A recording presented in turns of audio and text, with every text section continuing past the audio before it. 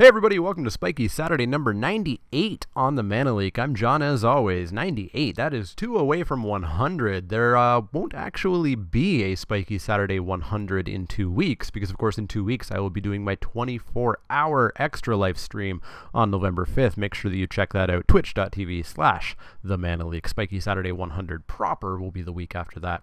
Don't really have any special plans for it, but we'll see. Anyways, we're going to jump into a Kaladesh draft league and see how we do. So I will see you guys for pack 1, pick 1, which is going to happen when we get 4 more people. So I'll see you in a second. Well, here we are, pack 1, pick 1. We open up a Metallurgic Summonings. If it was last week, it would have been worth 4 tickets. Now it's back to being worth less than a single ticket. It would be fun to give it a try, but I just don't think it works out. Not being 5 mana. In this pack, we've got a Thriving Rhino, which seems fine. I honestly don't like it from a design perspective because it's just ridiculously powerful for a common 3-drop. We've got a Doorbuster, an Outrider. Not much else going on here. Trumpeter, it's a thing. You really have to build around it. I guess if there's a point that you take it, it's now, but I think it's safer to just take a Rhino, to be honest. You know what? No. Let's give it a try. Let's have a little bit of fun. Let's go Fairgrounds Trumpeter. Don't know if that was the right pick or not. Ooh, a Harnessed Lightning. Another Thriving Rhino. Lost Legacy. Foil. Probably still worth nothing. Let me check. Foils can sometimes surprise you online. Nope, only 30 cents. So we've got Harnessed Lightning, Impeccable Timing, a Thriving Rhino. If we wanted to go deep on our pack 1, pick 1, not great Trumpeter, we take Rhino. I mean, Rhino is still just flat out in the conversation, but I think Harnessed Lightning is just so good. 2 mana, it's a Searing Spear, and it's got a lot more versatility than a Searing Spear, or a Lightning Strike. Timing, Weaponcraft Enthusiast is also very nice. This is a bad double rare pack. Dubious Challenge and Lost Legacy. I think we'll go with the Harnessed Lightning. It's the best card in the pack, I think. So, let's take it. What do we get here? We get a Wildest Dreams, which is fine. I don't super like it. Underhanded Designs. I'm currently playing in my store sealed league. It's alright. I'm not a huge fan of it. So Reckless Fire Weaver, Salivating Gremlins, Windrake. There's honestly not much here to be excited about. If I'm going to be red, I don't super want to be red-green. That combination has not really excited me.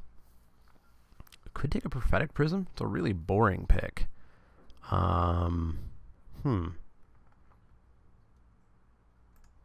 might just be the pick, though.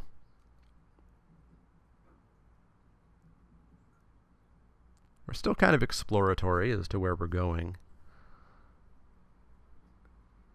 Yeah, let's third pick a Prophetic Prism, just because I was really unsure about that pack. Well, here we go. We've got a Malphus Doorbuster, which I really like. Thriving Grubs is fine, but Doorbuster wins out.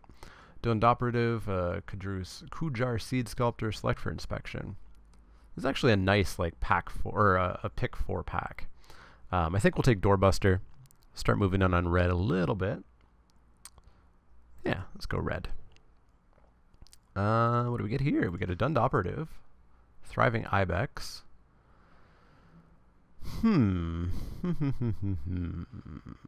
Ibex or Operative, I think, is going to be the question here. So we could be black-red aggro, or we could be white-red aggro. Both nice and aggro.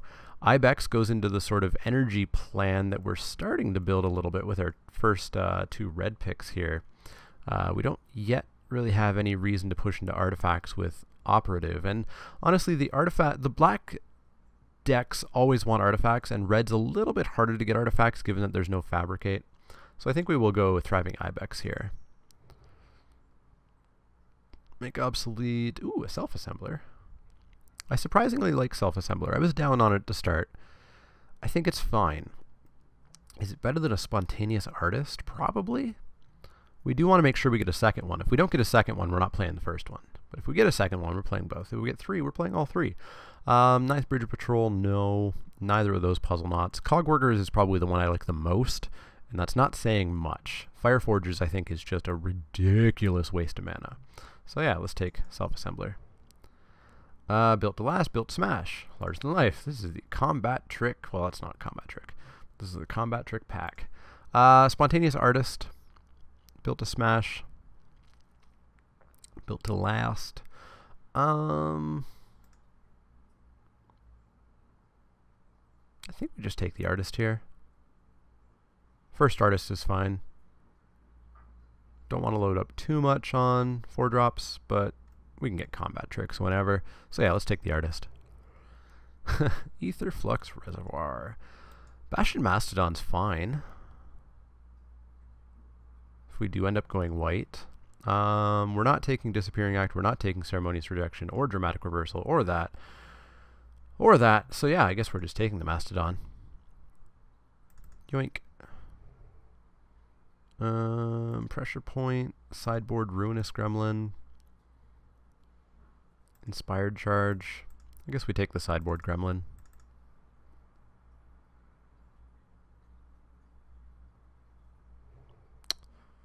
Dubious Challenge came back, but so did Herald. Herald is the pick for sure here. Yeah, no real question there, I don't think. Fairgrounds Trumpeter. Sorry, pack one, pick one. Although I really don't think we would have done much difference at all if we had have taken, you know, the Thriving Rhino or the Pima Outrider, because green, as expected, has totally dried up because it's ridiculously overdrafted. Yeah, I think that's going to be one of the downsides of this format, and one of the things that makes me just kind of not really think about doing it ever again once it goes away, is the fact that green is a little bit overpowerful. Just the commons are kind of ridiculous compared to the other colors' commons. We get a Wayward Giant here, or a Built to Last. So combat trick, or a creature that we probably will not play. Let's take the combat trick. Camel, Torch Gauntlet. Aradara Express. I'd prefer not to play any of these. Most likely to side in would be the Camel. Let's take a Torch Gauntlet. We're not going to play it. Ninth Bridge Patrol. Hopefully we don't play it. Do not like Ninth Bridge at all. I know people have, you know, their store. Ooh, hello, Angel of Invention. I mean, there's not really even a question here. Maybe we get another Self-Assembler back. We're not going to get Augmenter back, unfortunately, or the Artisan. There's nothing in red for us. There's a Sky Skiff, which is fine. We're just not taking Angel of Invention. There's no way we're not. Maybe we get the Artisan back around. We're not going to see that Augmenter again. Yeah, I guess we're hoping to get Artisan or Assembler back. I would take Sky Skiff if I had to. I'd prefer not to. Ether Hub against an Impeccable Timing, which is probably better.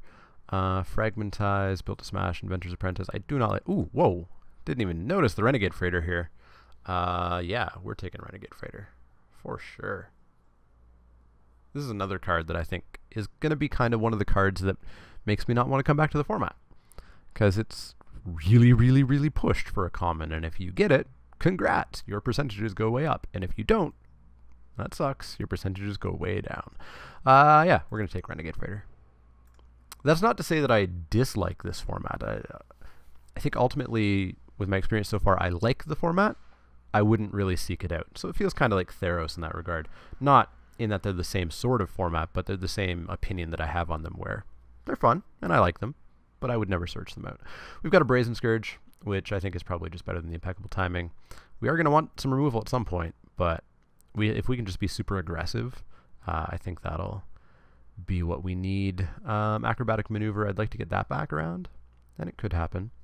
Self-Assembler, if we don't get another one, it's not long for this deck, but we're taking a Brazen Scourge. Speedway Fanatic is nice with the Renegade Freighter. And there's nothing really else here I'd even consider. Inventor's Goggles, we have no Artificers? And I don't really like them anyways. They're fine.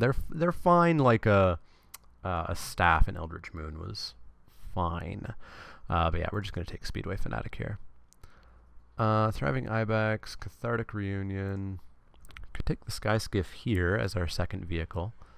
Sky Skiff's gone way down, in my opinion. I think as a 2-drop, you want a creature, you don't want a vehicle. I still haven't played Reunion. I've seen more people starting to play it, and I've definitely seen it do some decent work. I'm still not at the point where I want to play it, though. I think we'll just take the Sky Skiff here. Yeah, let's take Sky Skiff. No more vehicles.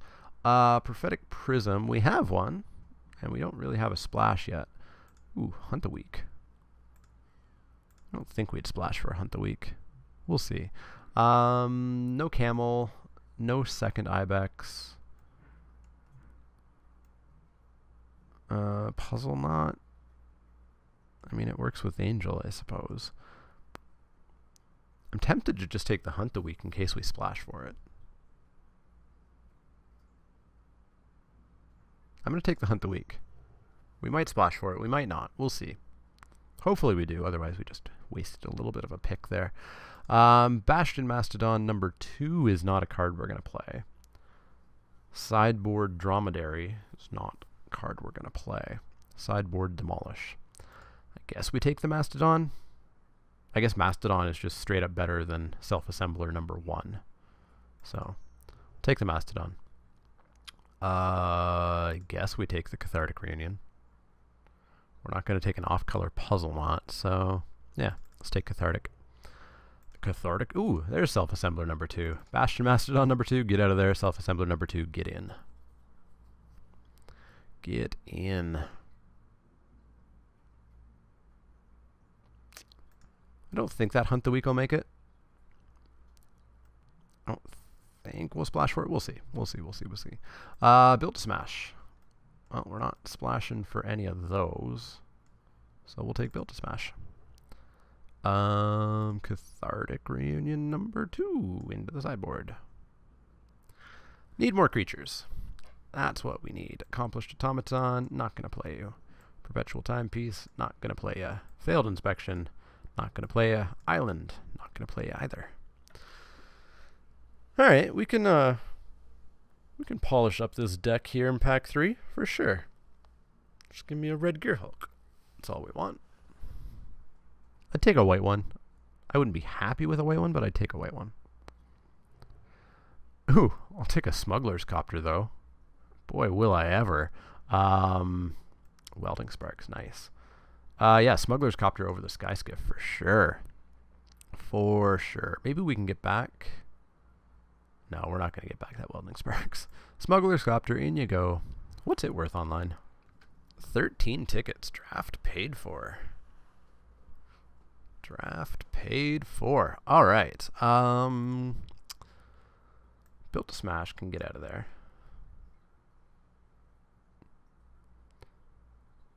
I've been in red-white a few times now, and I've always kind of wondered, Built to Smash or Built to Last? I'm not positive which one I want. Self-Assembler number 3, Propeller Pioneer. Those are the 2 choices, I think. Blooming Marsh is not worth anything, I assume. 1.15 tickets, not worth it. I don't think we want Self-Assembler number 3. I think we'll just go with Propeller Pioneer. We can fabricate, and our Angel makes the servo a 2/2. Yeah, let's take Propeller. Ooh, Gear Shift Ace. Aviary Mechanic. Glint Sleeve Artisan. Self-Assembler number 4. I think we just take the Gear Shift Ace. Give this 5/4 trample first strike. Seems good. Seems very, very good. And it's a 2-drop, which is very nice. So, yeah, we'll take Gear Shift. Veteran Motorist. Don't mind if I do. Don't mind if I do. Aerial Responder. This deck's coming together.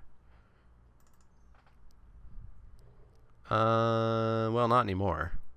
Not anymore. Guess we take the Hijack. And I guess that's card number 23. Actually, 22, because we're not going to play that Hunt the Week. So, Hijack in. I guess we can take a Puzzle Knot. I don't super want to play it, but we can take it. We are not a Start Your Engines deck. Sky Swirl Harrier is a card that we could play. Although I honestly don't know if I like it over the Puzzle Knot or not. I do like it over the 9th Bridge Patrol, I think. We'll see. That's a lot of 5-drops. I'd prefer to get a 3-drop here. No such luck. No such luck. Let's take a Refurbish, I guess. I don't think we'll play it. I don't think we play that Sky Swirl Harrier. I think we play the Puzzle Knot instead. Puzzle Knot's not great, but it makes 2/2s with our Angel. We can help crew the Smuggler's Copter or the Freighter. Let's take a Giant Spectacle. I don't mind the card, surprisingly. I think it's okay. Hey, Aviary Mechanic. I will take that. I'll take that over the Puzzle Knot. I think. We'll have to take a look. Inspired Charge, we're not going to play. Woodweaver's Puzzle Knot, we're not going to play. Hype Train in the sideboard, not touching it. And a Plains. Alright, so there's the deck. Alright, so we are light on removal. And by light, I mean we have a Harness Lighting. And that's it.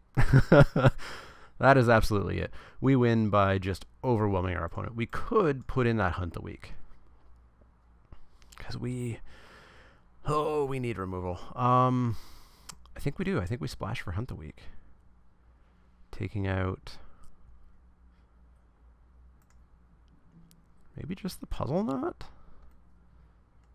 I'm not the biggest fan of it. And it's only good with Angel? We have other 2-drops to crew. Yeah, I think we take out the Puzzle Knot. That's 24 cards. I think we need the Hijack. Aviary Mechanic, what are you doing? You are getting us another Scry. Getting us another +1/+1 trigger, getting us another Fabricate, another Fabricate, another energy, another 2 energy, another 2 energy. And you're also just a 2/2 for 2. I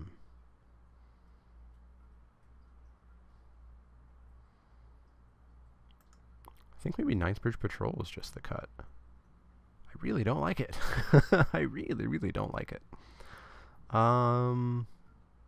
Yeah. 9th Bridge, get out of there. Alright, so that's going to be the deck. We're going to do probably like,